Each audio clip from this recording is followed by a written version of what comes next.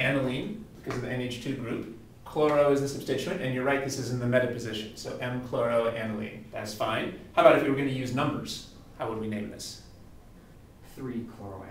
That's right. I often make a mistake and think of this as the number 2, but the numbering starts over here, so that would be 1, 2, 3. So we could also call this 3-chloroaniline. So those would both be acceptable. Good.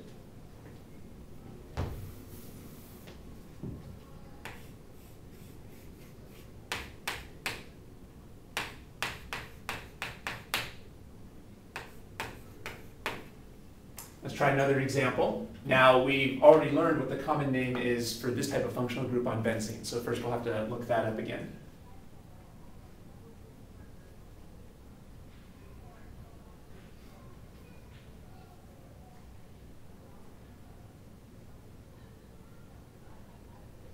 Did you find what would be the name? What name is that? Benzoic acid. That's right. A carboxylic acid on benzene is called benzoic acid. And I don't know if we've ever talked about what the name for this substituent is. You encountered what the name of this substituent is. This is not an amine. I got O-nitrobenzoic acid. Looks like you have seen that name. Good. Is that nitro? Yeah, you're right.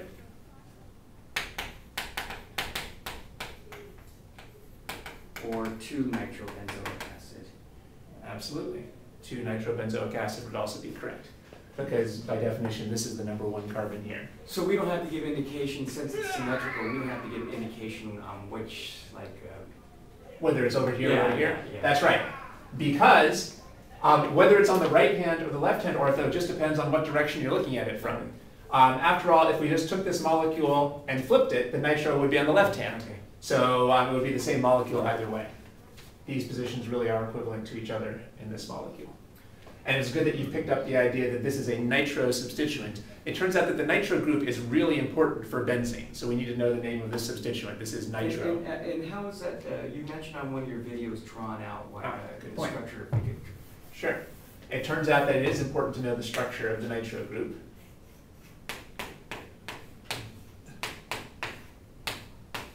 This is something we should be able to figure out by counting the valence electrons, but you wouldn't really want to have to spend the time to do that on the test.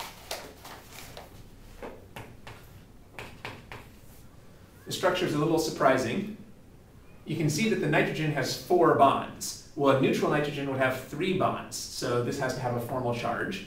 And a neutral oxygen would have 2 bonds, and this oxygen only has 1 bond, so it has a negative charge. Overall, the nitro is still neutral, so this is an unusual structure. There's no way to get rid of these charges, but overall the nitro is still neutral. Okay. But it does turn out to be important that the nitrogen has a positive charge, and therefore the nitrogen has no lone pairs, because it's got 4 bonds, so it's got no lone pairs. So this is why it's so important not to confuse a nitro group with an amine substituent. They have very different behavior. So the key thing to know about nitro is that it doesn't have lone pairs, and the nitrogen does have a positive charge. Yeah, so we should really just memorize this Lewis structure for nitro, because it turns out that nitro is now a very important substituent for benzene reactions. And its prefix is just nitro.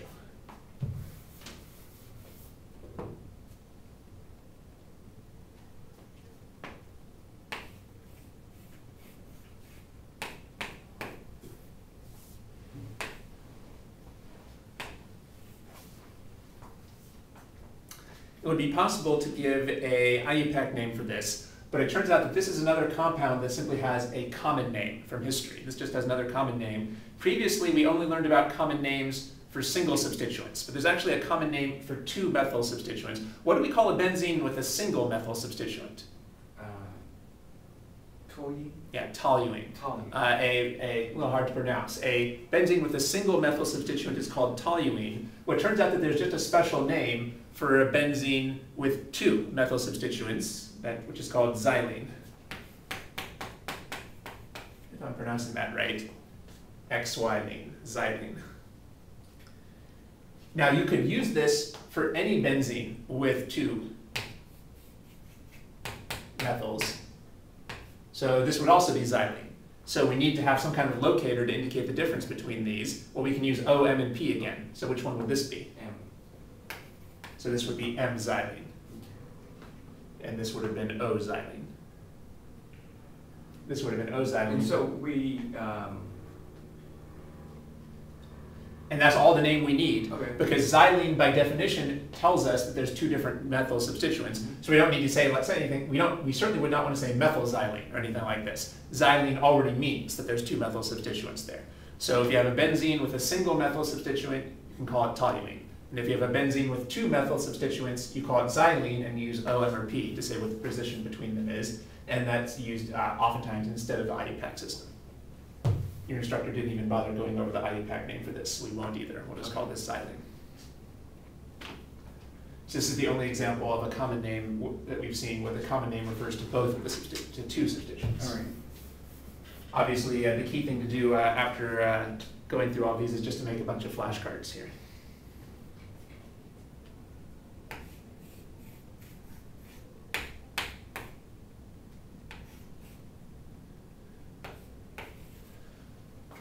Now, there are no common names applicable here, so we can just use standard IUPAC approach. So let's try to use a standard IUPAC approach to name this.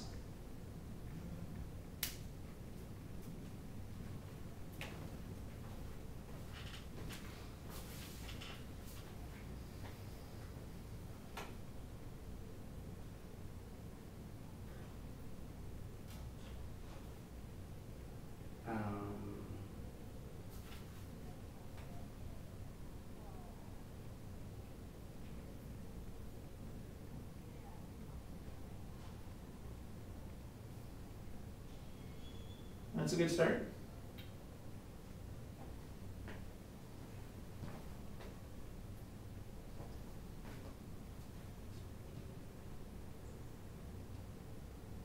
Mm-hmm.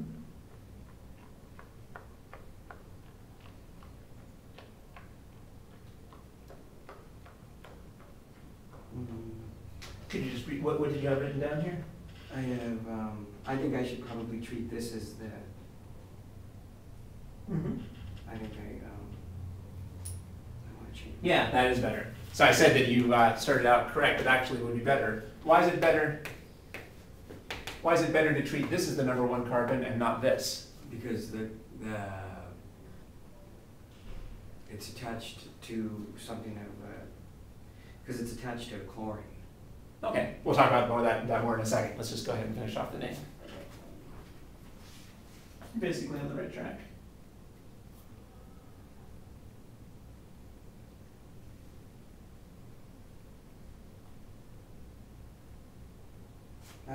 Would I have to give indication then of the locator of the chloro then?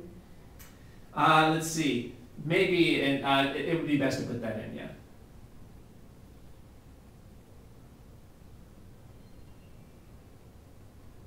I got 1-chloro-4-ethylbenzene or 1-chloro-p-ethylbenzene. Okay.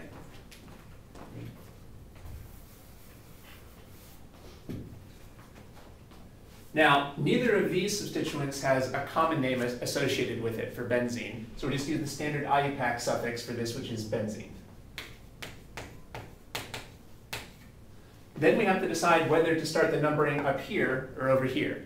Now, both of these are going to get prefixes, so how do you decide which one is better? Well, at this point, we just use alphabetical order. Whichever comes first in alphabetical order should get the lower number here. Well, starts with a C, chloro, and this starts with an E for ethyl. So that's the reason why it's better to give this the number one. If there's no other reason to start the numbering in one place rather than another, you can use alphabetical order. Oftentimes you don't use alphabetical order because there's a different reason for the numbering, but if there's nothing else to choose between, you can use the alphabetical ordering. So we could call this 1-chloro-4-ethylbenzene. Or, let's see, we could say these are in a para position, and we could say it's P. Chloro-ethyl-benzene. Notice that once you say P, you don't need any more locators, because P tells you the location of both of the constituents, right? So I think you were putting in a second locator here for the ethyl group, but when you say P, that's all the locators you need. Okay. P chloroethylbenzene. If we say numbers, we need a separate number for each substituent. And I suppose in some sense, you don't really need the 1 here because the reader should be able to figure out that the chlorine is on the number 1 carbon. But in this case, you really should make life easier and put this locator in. So everyone would put, so it's really best to put in both of these numbers over here. It's not like chlorines always get the number 1 substituent. So this is the good name. So let's see.